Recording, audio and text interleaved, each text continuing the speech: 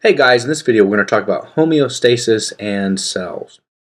Whether or not you're a single-celled organism or a multicellular organism, homeostasis is important. It is keeping the relative constant internal and physical and chemical conditions in your body. And again, single-cellular organisms have to deal with this just as much as multicellular organisms. But if you take a look at the picture on the right, this is a rather good tennis player named Rafa Nadal. He's from Spain, and if you notice, number one, he's wearing a headband, and that headband is to catch the enormous amount of sweat. As you can see here, though, it has failed.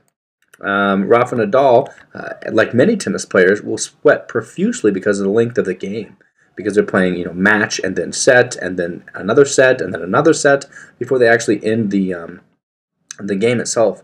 And so these matches can last very long, and what ends up happening is they really sweat profusely. And the reason they're sweating is keeping this constant internal physical condition. The condition they're working on here is temperature. As they exercise, their muscles generate heat, and that heat would normally overheat their body, but the sweat will draw that heat off their body as it evaporates. Single-cellular organisms don't sweat, but they do have ways of dealing with overheating. If, for instance, Rafa Nadal wasn't playing tennis, but instead he was in Alaska, he wouldn't be sweating. He'd be shivering. And that's one way that the human body is going to deal with cold. Single-cellular organisms have the ability to deal with cold as well.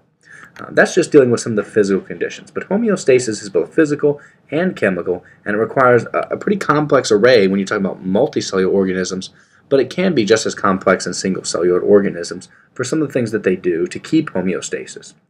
If a cell or your body fails to keep homeostasis, they're dead. It's a simple fact. If you don't keep homeostasis, that living organism will die. And so, if we look at multicellular organisms, we actually specialize our cells.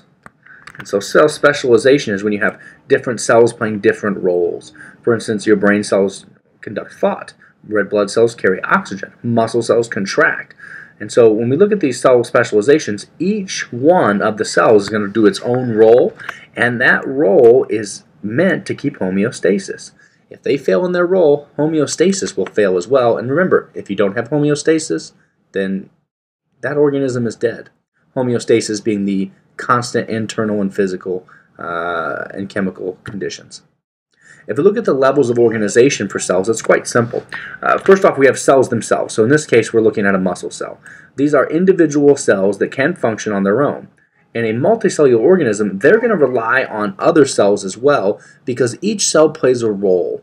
It's like the job on an assembly line. The end product is what you want, but each person along the way does something.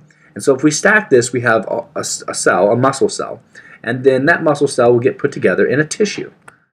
So here you have a muscle tissue. This particular muscle tissue is smooth muscle tissue, but we also have skeletal muscle tissue and then cardiac muscle tissue.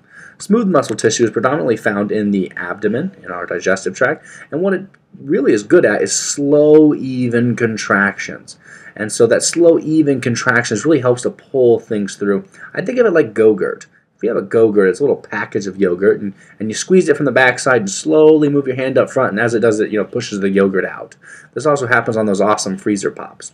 But smooth muscle does this all throughout your intestines in a process called peristalsis. But it isn't just one tissue of smooth muscle that makes this happen. It works together with other tissues. Note that a tissue is a group of similar cells performing a particular function. These smooth muscle cells are performing the slow, monotonous contraction of peristalsis. If we look ahead and we put those tissues together, we now get an organ. So we first started with a cell, our muscle cell, then we moved to smooth muscle tissue, then we stacked those tissues together and we got an organ like the stomach. Again, tissues working together to perform an actual function.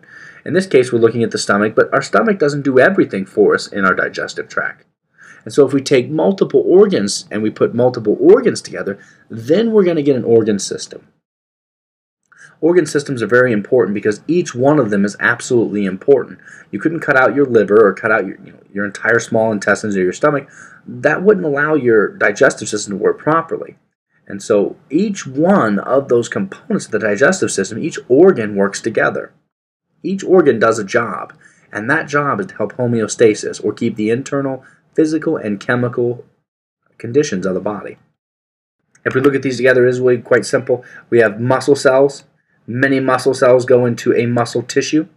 Many tissues go into forming an organ. And then multiple organs go into forming a system or organ system. The digestive system is simply the one we are using here, but we could talk about skeletal, cardiovascular, skeletal muscle system, or your central nervous system as well. All of those are organ systems made up of multiple organs, and each organ is made up of tissues, and each tissue is made up of muscle cells or cells that are specific to that tissue type.